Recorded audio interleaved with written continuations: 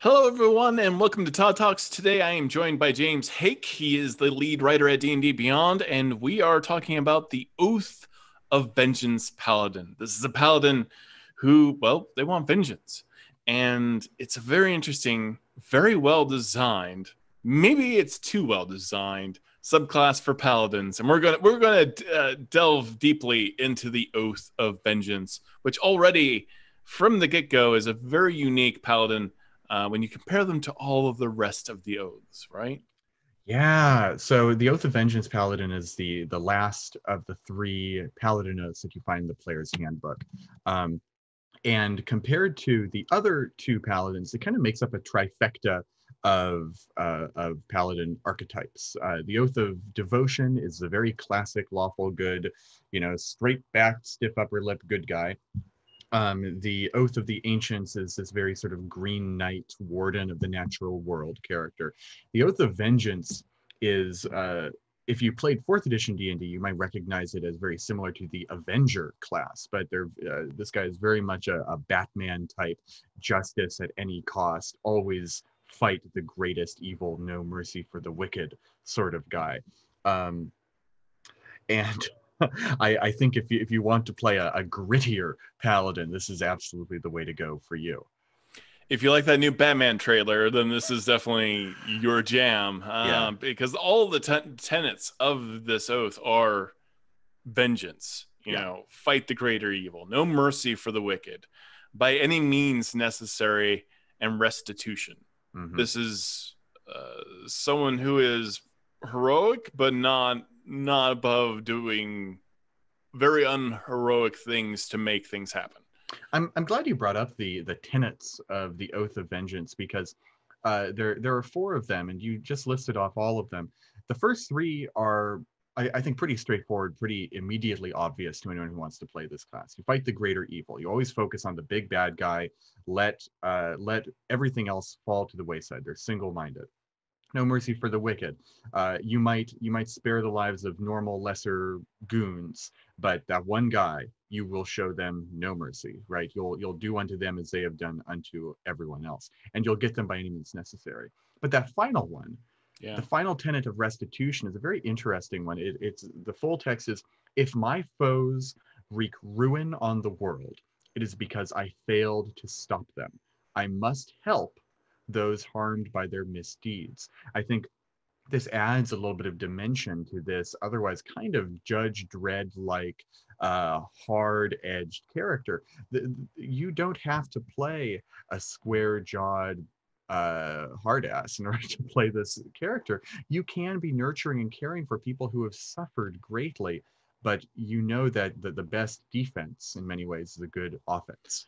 It's it's one of the most responsible tenets in a way, because this is a character who maybe already feels tremendous guilt. Mm. Again, when you mention Batman or many dark, gritty superheroes, like Judge Dredd doesn't necessarily feel that way. I would say Judge Dredd is more of an Oath of Conquest paladin, Oh yeah, you know, that's a fair or point. yeah, I mean, hanging out with the clerics of order, right? You know, just Yes, making sure the yes, law gets done. absolutely.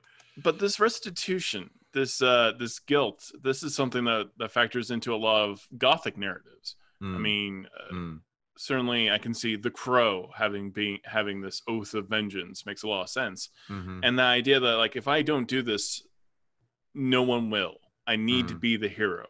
mm-hmm. If I fail, this is on me. And so it's an interesting tenet that, like, you take responsibility for yourself. Yeah, and as far as these role playing traits go, I think this is a paladin that a lot of the trouble that they find is trouble that they've created themselves because of these tenets. You always fight the greater evil, and you get them by any means necessary, even if that means letting lesser evils slip to the wayside. This is a Mm, very single minded oath that doesn't really. Care a lot about the little things, and those little things, those little evils can sprout, and they can become new situations that continue to harm people. And so having this last one where you are constantly balanced between stopping the big singular evil and caring for people who may be harmed by whatever collateral damage you've created in your quest for vengeance. It creates a nice balance, I think. It's also interesting because I can see this. Another great example of a character this works very well for is the character of Corvo from the Dishonored series. Ooh. And they have this moral quandary built into the game of, okay, you could stealth everything and be non-combative and the city will flourish. Or you can just kill a bunch of the bad guys, but then rats and plague will infect the entire city. And the entire city changes based on how you decide to enact your vengeance. Whether you kill or whether you just knock people out and turn them in, this defines that game. And this defines this character.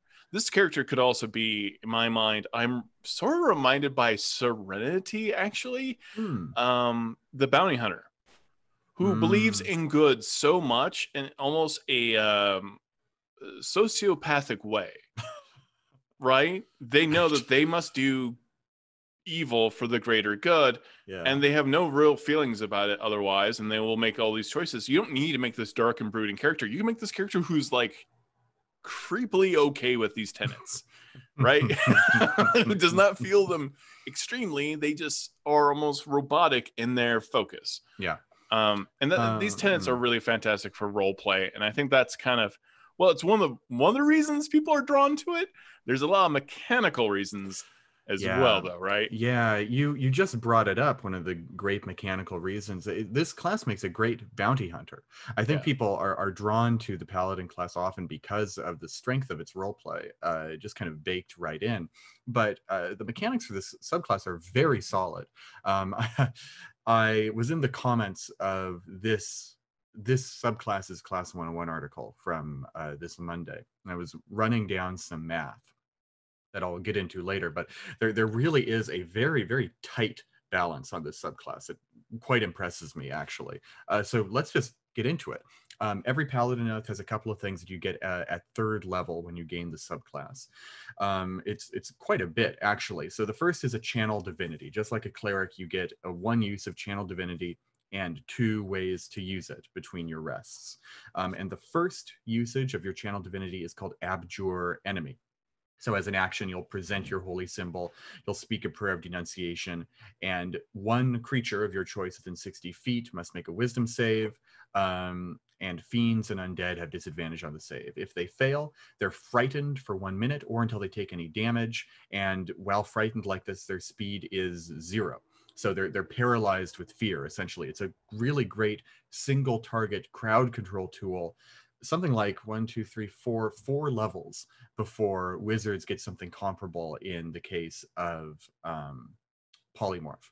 And it's also around the same time the clerics get a similar tool in hold person. So really very good. And yeah, I mean, also you have to remember, like, frightened, that means it is an AoE. So like the Undead Warlock, for example, that's only when they hit somebody do they have to make the saving throw. Frightened condition means they have disadvantage to even hit you. Which now you're being extremely tanky. Yeah, and this is like frightened plus because their speed is dropped to 0 too. They're basically, unless you're right next to this guy, they're basically out of the fight until they take damage or until they. It can just be you and them. and let me go even further and say that and show that they don't get subsequent saves on this. They don't get to make a wisdom save at the end of every turn. Once they're abjured, if they fail to save, they are locked in this state until either a minute passes or they take damage, which is really very good. And even there's even stuff that happens on a successful save. It's not quite as much of a lockdown as it is otherwise, but their speed is still halved for the full minute or until they take damage. So there's still kind of this lingering chill in their heart. Very powerful if you're like on a train, for example, that in Eberron that's about to crash and you do this, right? Or stay right there. But or the wizard wants to drop a fireball. I mean, you can do some dark things with this, and since you are the Oath of Vengeance, you may do some terrible things. With this, it's extremely powerful at third level. That's really great. And then we have the Vow of Enmity. Yeah, the Vow of Enmity is a really cool one. And it works really well in conjunction with what the Paladin does because it's a bonus action. Paladins love to have their action for dealing big melee damage. Right. So, in addition to that, as a bonus action, you can use your Channel Divinity to choose a creature within 10 feet of you. And then you gain, and like they don't make a save. You just say you, and you gain advantage on all the attack rolls you make for the next minute or until it drops to 0 hit points or falls unconscious. It's basically just like look at a guy and it's like, I'm gonna kill you now. They're like, there's nothing they can do about it. Yeah, that's it. It's extremely powerful. Like advantage means you're gonna have a higher chance of getting a critical, which of course you want desperately as a paladin, because then you can drop your smites and do some massive just rolling of damage. If you're like doing an elven paladin and you have an elven accuracy, now you're increasing your chance by like almost 22% of getting like a critical hit. If you're being very min-maxy about this stuff. But this is, I mean, they've got disadvantage fighting you. You've got advantage fighting them. You might as well be in the dark. Yeah. Am I remembering this wrong? Did Liam O'Brien play a multi-classed assassin, rogue, and vengeance paladin in campaign 1 of Critical Role? Because I don't remember if he was an assassin rogue. But well, anyway, right. Assassin, Rogue, and Vengeance Paladin make a bit of a killer multi-class if you really want to be the bounty hunter that lurks in the darkness. Because if you can just kind of choose someone, they don't even know you're there. They don't need to know you're there to if you vow of enmity them. You can just be like lurking on a gargoyle, Batman Arkham Asylum style, like we were talking about last week. And you can point at a guy and say, you're marked for death. And then you leap down and you assassinate them. And it's just bam, bam, bam. Every turn you've got advantage. So every turn you've got sneak attack. Yeah, that's good. That's fair. Yeah. I mean, you can solo this character like it's a pretty tight little thing. But even in the context of a single character, if you're not playing with multiclassing, if you're not using that optional rule, just in terms of being a standard melee focused, somewhat tanky, damagey paladin, this is still great for you. Yeah, it's a lot. And then we take a look at this oath, the oath spells that every paladin gets. We've got Bane, which is the opposite of Bless. They're losing that 1d4 on everything. Hunter's Mark, and that we're way back into this whole notion of being a bounty hunter, of knowing where you are all the time, getting increased damage every time you hit them. I mean, it is concentration based, so it is going to be fiddly with some of your smites that are outside your divine smite. Right. This is a strong case to be made for, and I go into this in great detail in the Paladin 101 article. But this was the math I was talking about. Hunter's Mark and your normal divine smite are very similar in damage over time. It means that while normal paladins or paladins who are not vengeance paladins have this very sort of spiky looking damage graph, they hit with a gigantic divine smite, and then they just they conserve their spell slots, they wait a little bit, and then they spike again for a huge damage, and they go back down and they spike again. It kind of looks like that while they're fighting. Whereas if you're a vengeance paladin, you might be focused on a slightly more consistent damage over time graph. Over the course of about 3 rounds, a lot of D&D combats last for about 3 rounds. If you were to cast Hunter's Mark and hit every single time with it, over the course of 3 rounds, you do about 40 damage. Whereas if you were a paladin who did 1 big smite and then just did normal attacks for the rest of the fight, you do about 39 damage. So a first level divine smite and a first level Hunter's Mark are more or less balanced against each other. And it's the way you use them that determines which one is stronger. So that's what I'm saying about this being a very tightly balanced class. The math just kind of works out for them. But a divine smite doesn't require concentration, does it? It doesn't. If you really wanted, if you wanted to not conserve your resources and really burn everything, you could Hunter's Mark a target and drop your divine smite on it. All other smites huge. outside of Elder Smite and Divine Smite are all concentration. So you can't like double up on all that stuff. Yeah. But again, this is you tracking a foe, and you're not going to lose them. Hold Person and Misty Step. This is so Batman. You can hold Person and get those nasty crits on that character. Again, like you said, if you dipped into Assassin, this is getting dark real fast. and Misty Step obviously is such an odd thing for Paladin to have. Just an all fully armored guy just bamfing around the battlefield. I do feel because, and here it's a great spell list that we're looking at, but ultimately I think a lot of people are saving their stuff for their smites. This hold person that you bring up really emphasizes some disgusting critical hit potential for this build, especially if you're multiclassed into assassin. Because let's say you've just gotten your 5th level paladin spells. That means that as a paladin, or your 5th level, so your 2nd level paladin spells, you're a 5th level paladin, and you've taken 3 levels of rogue hit assassin, so you're an 8th level character. You can hold person a guy, which means that you've got advantage on them, on attacks against them, and all of your melee attacks against them are automatically criticals. You've got a solid 2d6 of sneak attack. You can drop another 2nd level spell slot for 3 is it 3d8? A 3d8 divine smite damage. And then it's automatically a critical. So all of those dice are doubled.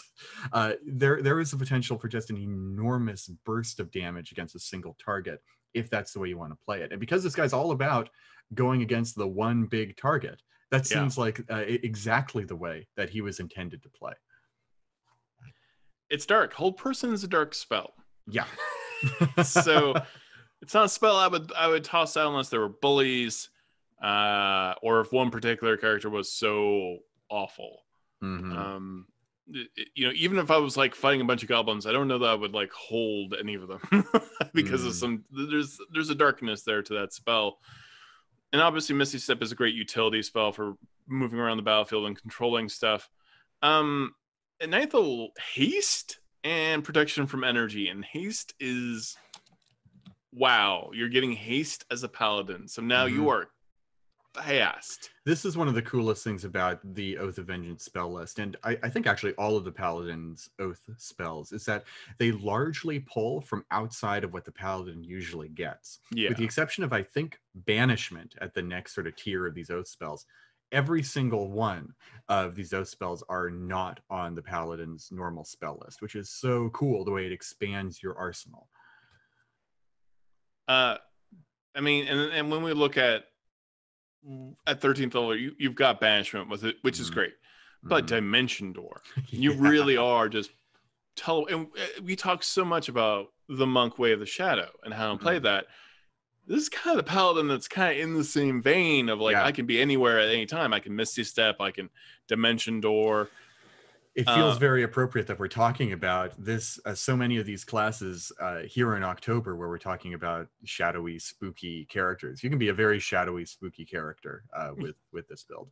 Yeah, and then we've got Hold Monster, which for the same reasons, and Scrying, which is extreme utility, and I like it because again, I get that vision of this vengeance paladin who is like just spying on his enemies, waiting for his opportunity. It's like Batman in his console, with all his screens around him, right? Yeah. I mean, going back to that sort of Dark Knight idea, it's right in the Dark Knight. That sort of police state setup was very much a criticism of things like of actual police state behavior. And so, as a singular vengeance-oriented character, it can be like, oh well, that's a little weird that you can just kind of look at anyone at any time, but well, you know for the greater good it's all right. But imagine a peacekeeping force in a fantasy city of your choosing, Baldur's Gate perhaps, because it's very much the Gotham of Faerun. Imagine the head of your police force, your constabulary, having the ability to just scry upon you at any time. Then it's like, geez, this is not really a heroic thing anymore. This is very scary for normal people. Those are the fun questions that can help define your world as a dungeon master and a player of what you've experienced. Because what if your head villain is an Oath of Vengeance paladin? Yeah. I mean, and this is what they're doing all the time. They're spying on the citizens. They've become so obsessed with the idea that they can stop crime before it happens. It becomes a very interesting and another great character. What movie am I thinking of?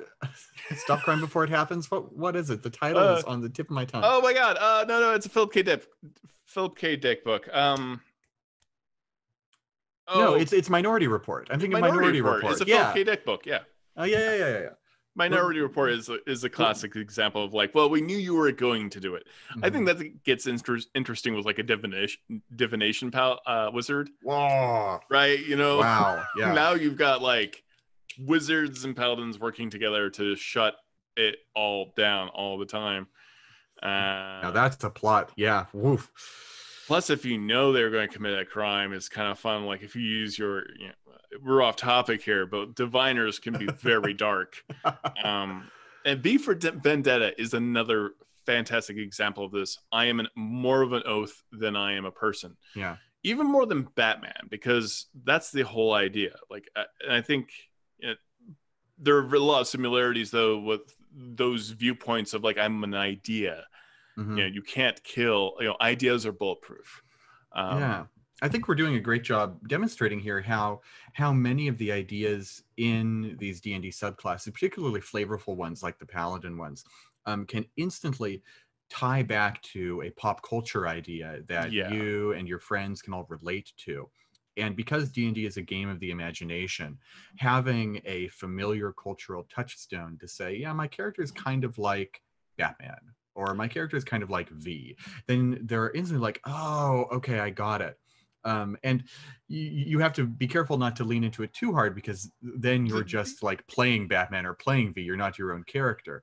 But yeah, I mean, maybe see it as an opportunity to, okay, how do I not want to be Batman? How do I not want to be this character? How do you differentiate yourself? Yeah, like how do I be something stranger or something in the other direction of this? Like I said, that sociopathic character who just believes this in an almost robotic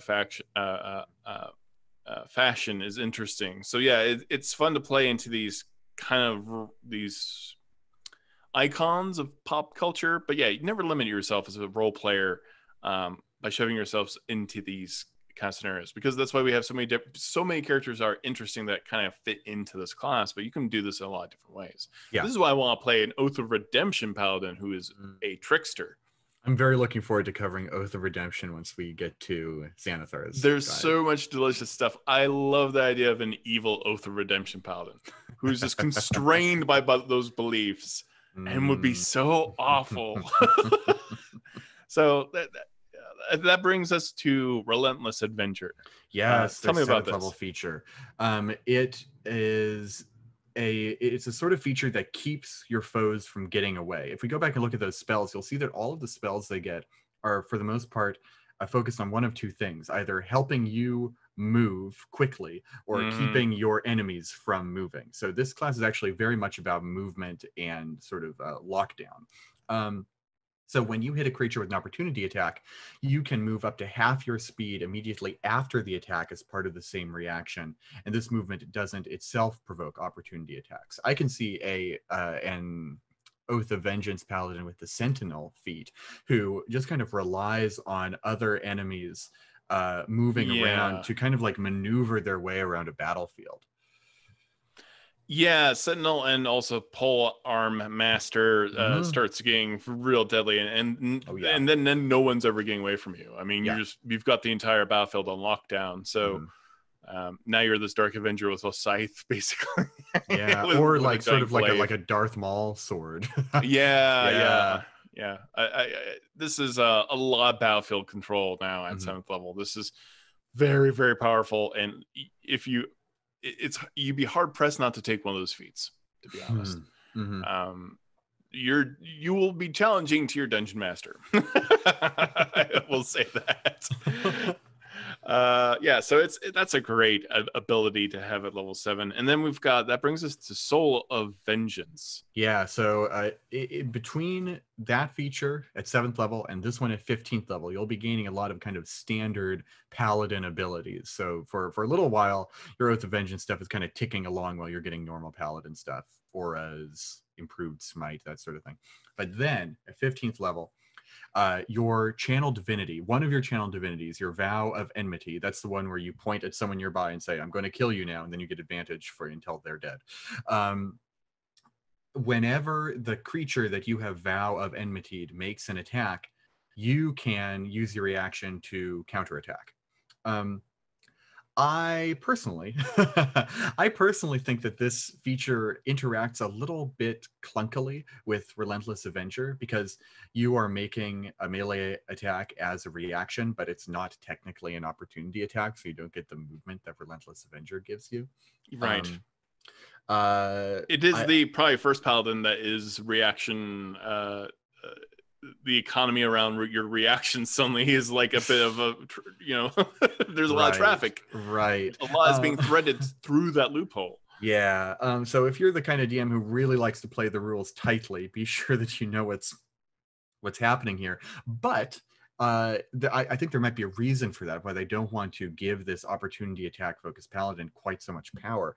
And it's because they can Divine Smite off of this reaction attack. It gives you another way to Divine Smite off of your turn, right? You can only do it. Yeah. And so it makes it, the more times you get to attack, the more opportunities you have to just drop a fat stack of radiant damage. So a little bit of careful balancing, I'm sure, was going into this ability when they made it not interact quite so cleanly with Relentless Avenger. No, it's good because it's a fair point. Like, you are already capable of so much damage, kind of on the scale of like if you were really doing some weird multi-class stuff with Hexblade and also Paladin doing a double smite. I mean, I don't know that you need to with the Oath of Vengeance because you're already doing so much damage and getting so many opportunities to do so. And you probably have advantage during all of this. That brings us to like the capstone, which is always a hard thing to get to because a lot of players don't get to the 20th level, but it's pretty intense. I love Paladin capstones. I wish that all classes had capstones just as relentlessly cool as the Paladin transformations that they get at 20th level. So they are wonderful, yeah. They're so much fun because they do such a good job of encapsulating everything that's come before. Okay, so at 20th level, you gain the Avenging Angel trait, which lets you assume the form of an angelic avenger as an action. You transform for the next hour. You gain these benefits. Wings sprout from your back and grant you a flying speed of 60 feet. And you spread an aura of menace in 30 feet around you. So the first time an enemy enters this aura or starts its turn there during combat, you need to make a wisdom save or become frightened of you for a minute or until it takes any damage. And attack rolls against those frightened creatures have advantage. So it basically gives you a flying speed and a souped up version of your Abjure enemy channel divinity. You are just a flying, terrifying, I mean, it's Batman. This really is the epitome of Batman, the terrifying winged avenger that swoops in from the skies. Except this time you can actually fly, you're not just gliding. And you're changing the battlefield for everyone involved too. Like, your whole party now has advantage. It plays well with everyone else. I don't think it's overpowered at all by any means. 20th level is so wild and woolly already. You could probably do just about anything. I don't feel like any of the Paladin's 20th level abilities or capstones are overpowered. I think they're fun and I think they're evocative because you know what you're getting. You're going to change into something really cool. That's why I like Oath of Ancients. Yeah, their cool factor is off the charts. Yeah, and that's what you want at 20th level. You don't necessarily need something that ends the world. And you're already doing so much damage. What are some things we should consider when playing an Oath of Vengeance Paladin, in your opinion? I think we've talked a little bit about a lot of the considerations that go into playing a character like this one. We've talked about the roleplay considerations, and the Paladin is certainly bursting with those. It goes a long way to helping you play a character like this with the tenets of your oath. We've talked about some multi-classing considerations when it comes to maybe playing an assassin. I'll bet you could play a wicked way of Shadow Monk that multi-classes with Vengeance Paladin. But there are some other small mechanical considerations as well. There are what spells you take in addition to your oath spells, and there are some feats that you could take as well. Todd, I know you love getting into character builds. Shall we talk about feats a little bit? Yeah, like we talked about the feats that made a lot of sense for this because you're getting reactions. It'd be if paladins had any kind of range spell that I would think of like Warcaster would be kind of interesting. But yeah, you're really looking at Polearm Master. You're really looking at using the Sentinel feat. Anyone who within 5 feet of you that attacks something that isn't you, you can use your reaction to attack them. This is really great. Especially if you're a warlock and you're sneaky like me. I mean, you are burning a spell slot, but this is a very powerful thing for like the Blade Singer Wizard. Because technically, if you have the Sentinel feat and they attack one of your mirror images, and I confirmed this with Jeremy Crawford, them accidentally attacking one of your mirror images causes this feat to work. Now, this would have been a nightmare if they put mirror image into this particular paladin build as well,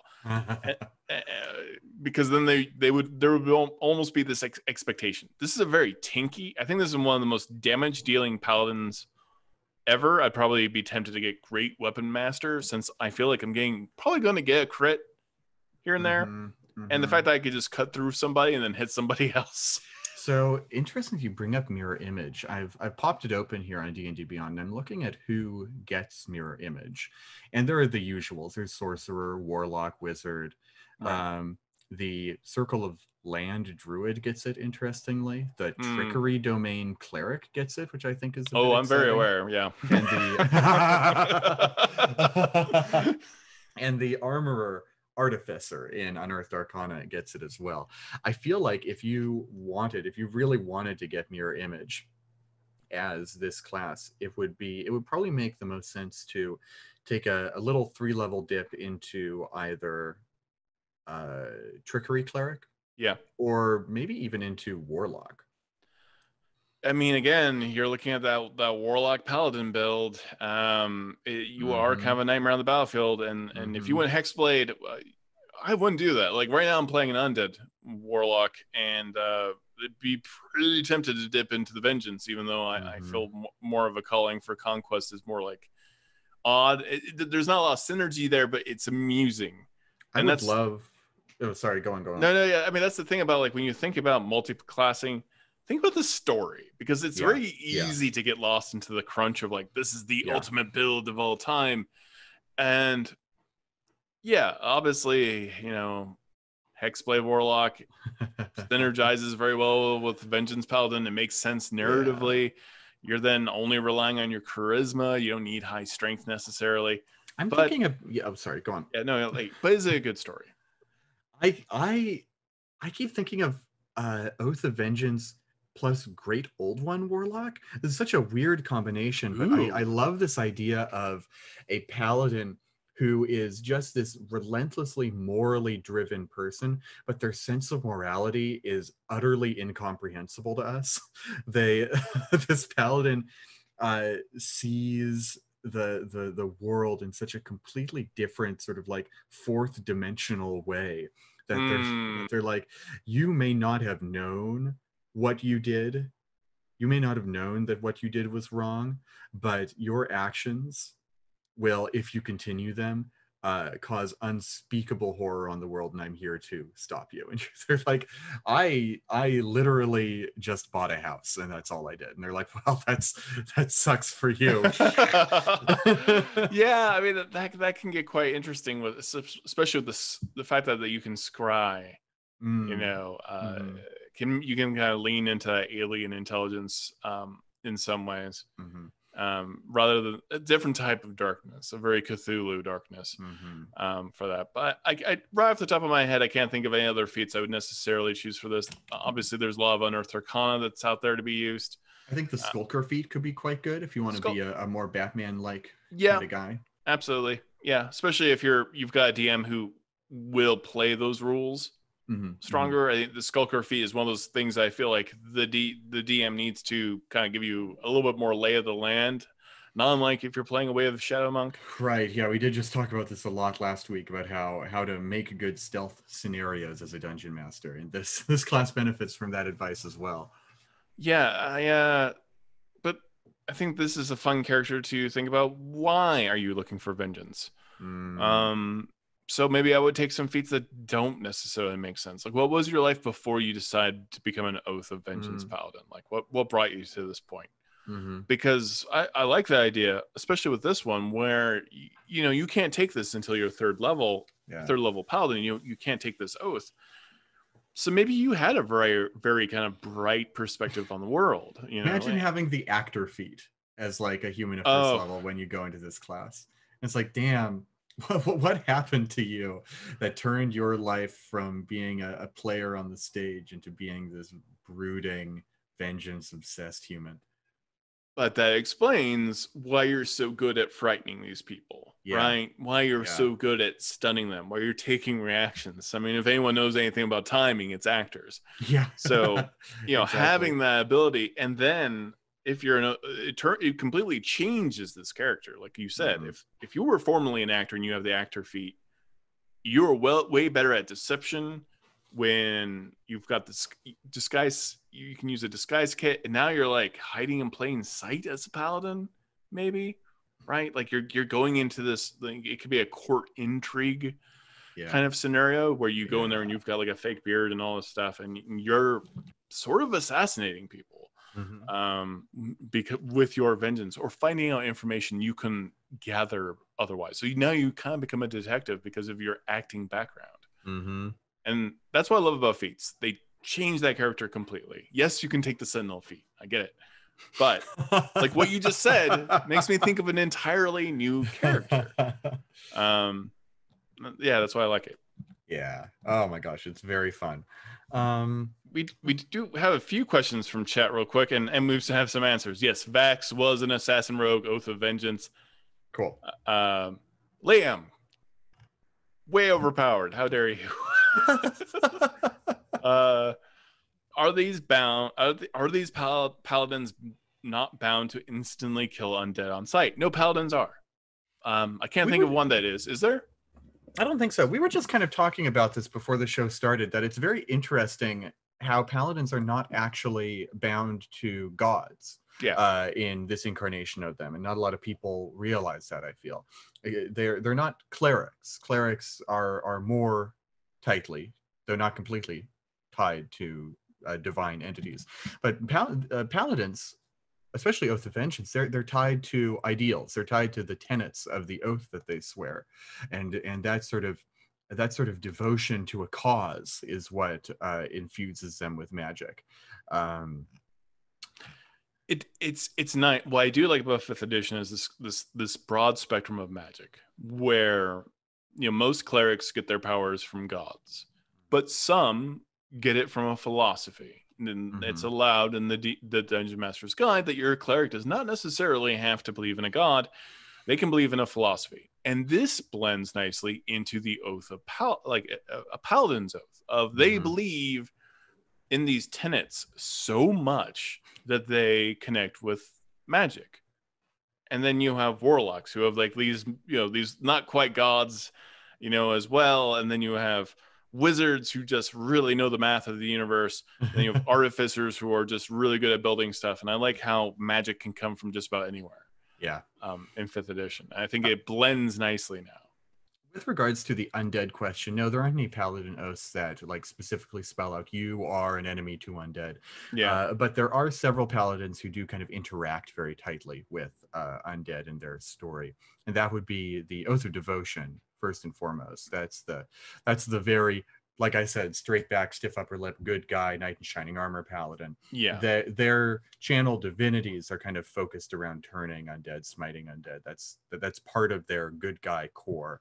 And also the what's their name? The Oath of Conquest paladin is able to kind of command undead in some way. That's right. And the Oathbreaker as well. Oh, yeah. Maybe that's what I'm thinking of. Maybe I'm thinking No, they both do. They both do, I believe. Do they? Okay.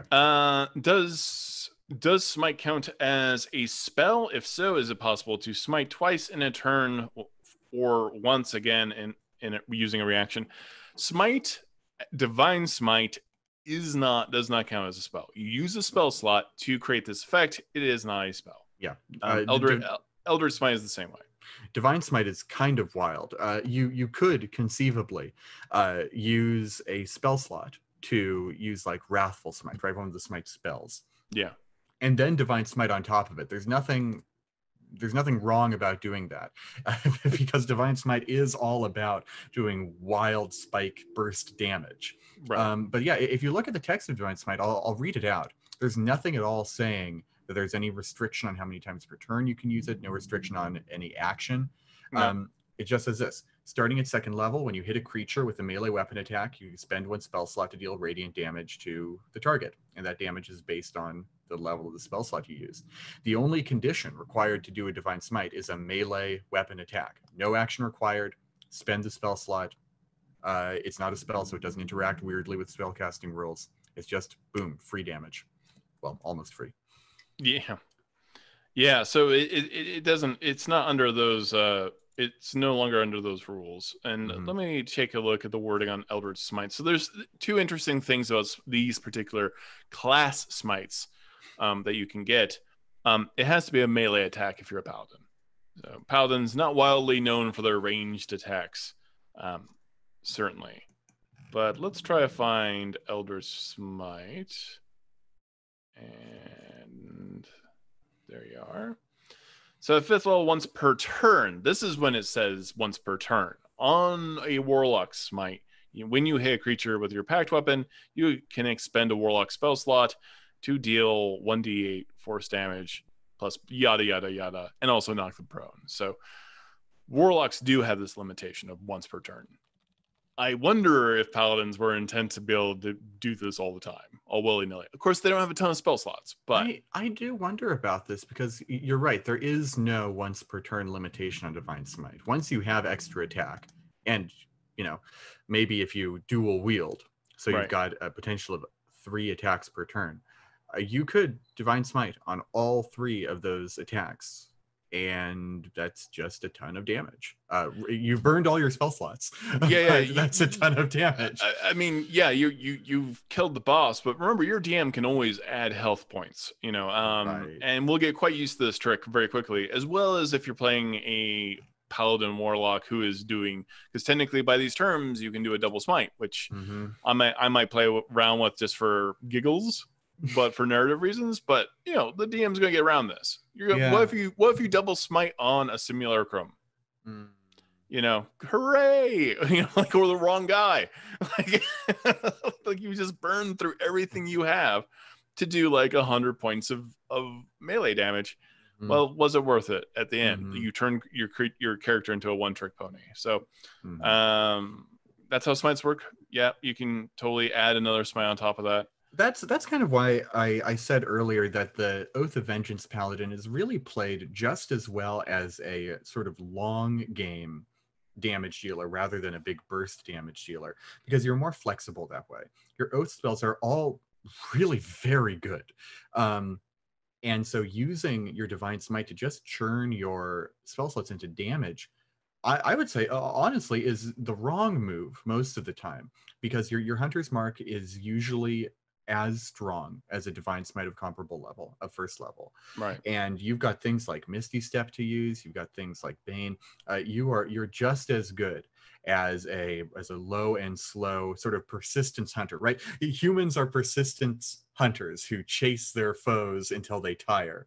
You're not a cheetah who sprints at 60 miles an hour to tackle a guy.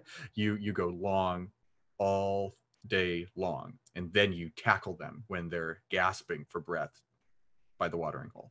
We did just get a question. Do you think of the Oath of Vengeance with Hexblade multiclass is a bit overpowered and doesn't make the game a bit boring for the DM's point of view? Well, I mean, you're only needing 1 stat. You're only needing charisma at this point. You're getting, you're getting a lot of advantages. You're doing extra damage to that single target. That Vow of Enmity. You're bringing back your critical hit to 19 and 20, and you're at advantage if you got super cheesy and you went elven accuracy. Now you got a high chance of critical all the time, but like, are you having fun? Yeah, here's the way I think of this, right? The developers of 5th edition said that they weren't designing the game for jerks. Maybe this sounds a bit judgy, but they designed the game with a sort of good intent in mind, because this isn't a computer game. This isn't a game where an unbiased observer adjudicates all of the actions. This is a Right. game with a dungeon master, a human person, who can do two very powerful things. And one, change the scenario so that it's sort of you self-balance against the cheesy tactics of one power gaming player. Or and I think this is a better option, you talk to that player like an adult human, Yeah. and work out whatever the problem is. Because if you're a dungeon master and you're suffering because you've got one power gaming player who's come up with an overpowered combo, then you've got to figure out, using using diplomacy and your own real life intelligence, how to work it out. And it can be scary to try and use those social skills. I am always very nervous when I talk to players. I don't want to offend them. I want to make sure everyone's having fun. I don't want to feel like I'm lecturing people. Yeah. But if you just come into a conversation with an open mind and the desire to make the game more fun for everyone, I think that cheesy combos like Hexblade, Oath of Vengeance, or whatever is they aren't as bad as they seem on paper.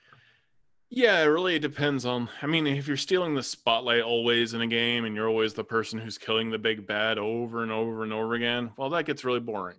No, because everyone likes to be that final person who kills the monster, to an extent. And if you're taking that away from your entire party, it's pretty problematic. But you just have to talk to your player about it, or you as a player should probably talk to your DM that you've got this evil, nefarious plan to have this super overpowered kind of character being set up.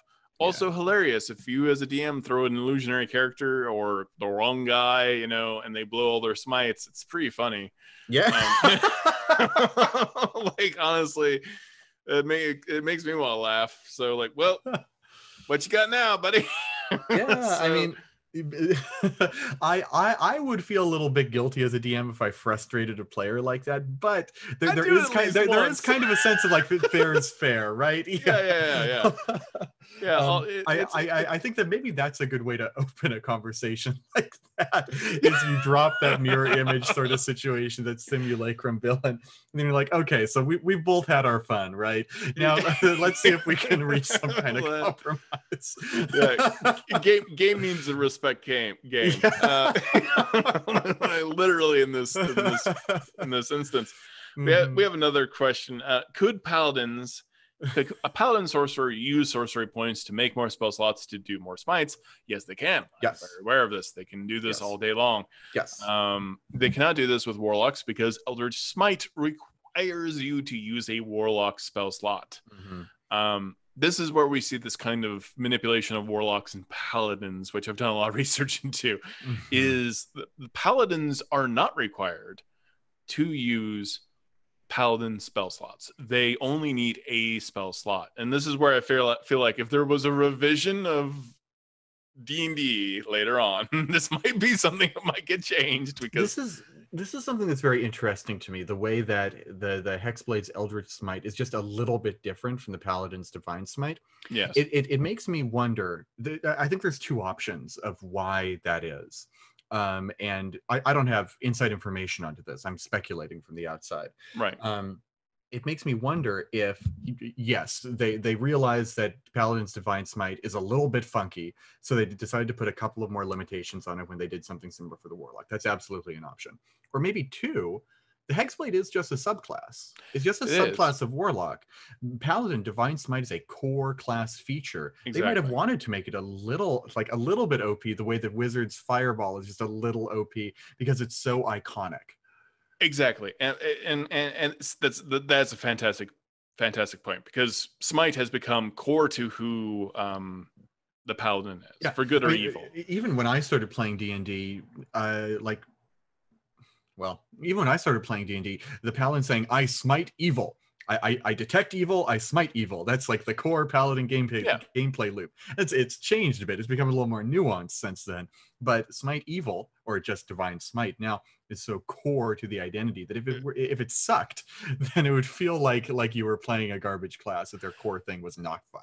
And it's very hard to take away once you've done this, right? Like I would say shape-shifting has kind of gone away from the druid. Druids weren't always about shape-shifting, so it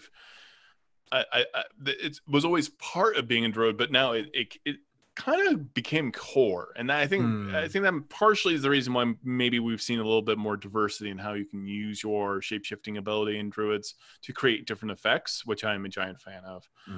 But paladins are smiters. Warlocks have a lot of shifty stuff they can do. I mean, Mask of Many Faces, I can constantly change my image as an invocation. If I want to get that, if you want real cheese, I'm dropping darkness. I have Devil's Sight. It's just you, me, the darkness, and I have Sentinel. So like, even if you try to run out of my area of darkness, I hit you, your speed is reduced to 0, and now I'm way scarier than the Vengeance Paladin, honestly, because it's just you and me forever, buddy. Oh my god, you in the dark. Horrifying. Avon was built this way. It was a nightmare. And I kept on trying to encourage my wife to play also a devil, like get the devil sights, so that we could both like fight in the darkness, because it is alienating to the rest of your party in a pretty big way. But I feel like if you got like one other person with you in the darkness, it's kind of like fun.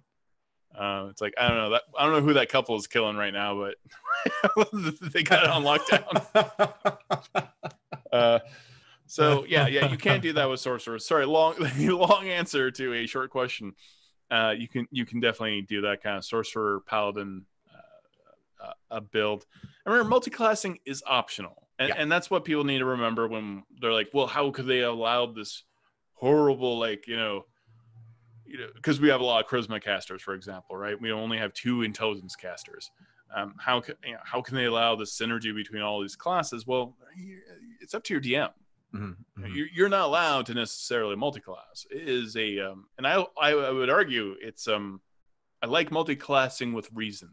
Yeah, I think if you're a dungeon master who wants your game to be more balanced and I hate to use the word predictable, but I think truly predictable in terms of raw power, then simply not allowing multiclassing is fine. There are feats that allow you to get some of the juice of multiclassing, especially in the recent Unearthed Arcana with things like Fighting Adept and the one that gets you Warlock Invocations and stuff like that.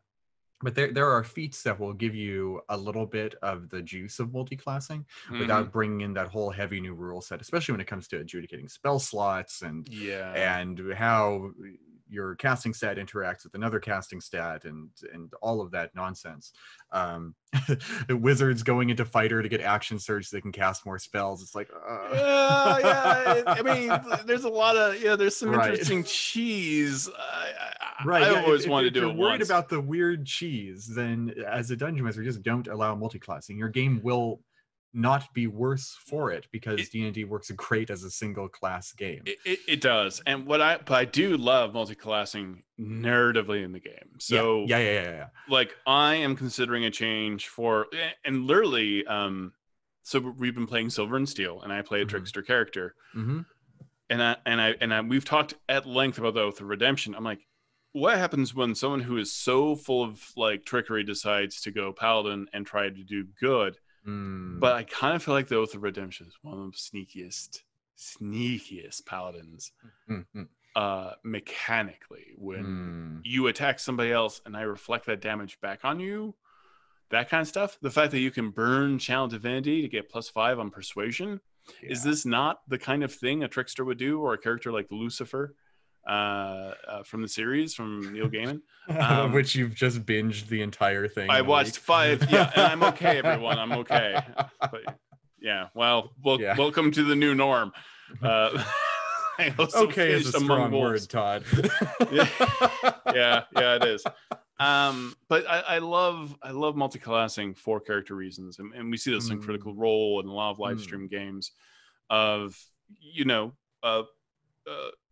We saw Ford, drop Warlock, because obviously this is a horrible thing for him.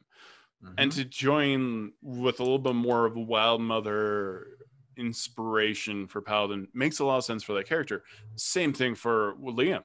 In the very beginning of Critical Role, going from like assassin to a paladin to someone who dealt death and now is perhaps trying to atone for that and having this connection to the goddess of death is interesting. These are interesting reasons to multiclass. They're character-driven moments. I Yeah. I love multiclassing as a character-driven moment, or to fulfill a sort of character concept.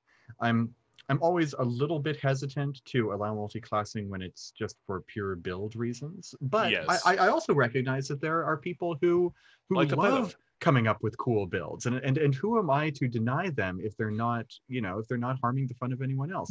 I talked about this last time. One of the players in my current game, my stepbrother, is playing a multi-classed goblin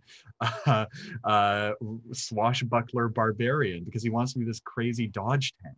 And it's awesome. It's always a cool moment for him when he gets to quarter the damage of a gigantic melee strike, taking like 5 damage off of a giant pummeling him into the dirt. It's so cool. It's the same way. I love persuasion. Mm-hmm. I actually don't like deception as much, but I like sneaky. I like sneaky stuff, but persuasion is always fun, especially because it gives you a chance to role play, and maybe it gives you a little backup on that. But I've certainly Jasmine has given me a 20 basically because I gave a good speech as a role player, and so that's been fantastic. But I love reflection. I love reflection and deflection in D&D. I'm obsessed with it. I love reflecting damage back on you. I love like Drunken Master being able to throw, an attack at somebody else. That stuff makes me laugh every time, and it's built into how you used to play in video games. I don't know why. Like, I like it way more than doing damage to a target on purpose. I love a target to try to do damage and then get hurt for it. That makes me laugh, and I think that's like the fundamental element of comedy itself. For some reason, like seeing bad people, funny things happen to bad people. There's a certain enjoyment in that, and then that's why even though Paladin Oath of Redemption seems so kind and well-meaning, I'm like, there's an evil darkness behind that. I'm just waiting for you to screw up so I can punish you. Yeah, right. Yeah. So we'll definitely have to delve into that, but I think this was a great overview of Oath of the Vengeance. This is all inspired greatly by James Haeck's article that is up on D&D Beyond right now. It's basically the 101 for the Oath of Vengeance Paladin, and it will give you all the information you need to know to jump into this. Again, like we said, if you like V for Vendetta, The Crow, Batman, if you like creepy bounty hunters that feel no emotion at all, there's a lot that can be done here. Real quick, Joey, how would you make this comedic? How would you make this a lighthearted character? Can you do it?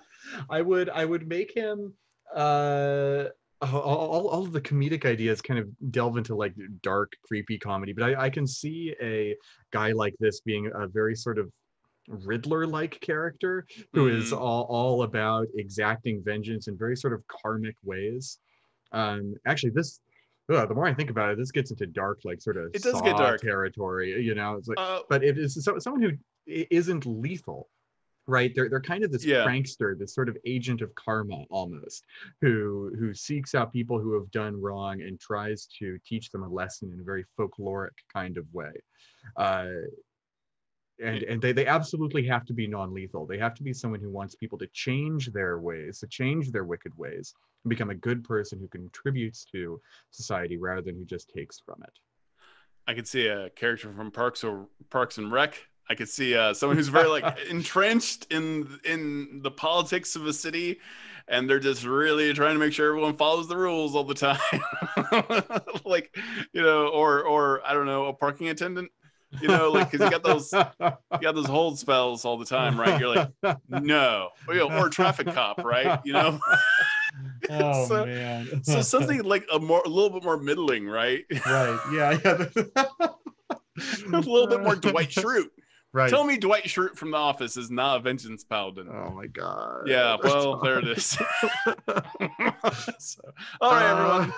That was Todd Talks. We've given you some great ideas and at least one really terrible one. Thank you, James Haeck, our lead writer at D&D Beyond, for joining me and making this so much fun. We will see you next time. Have a great day. Bye-bye.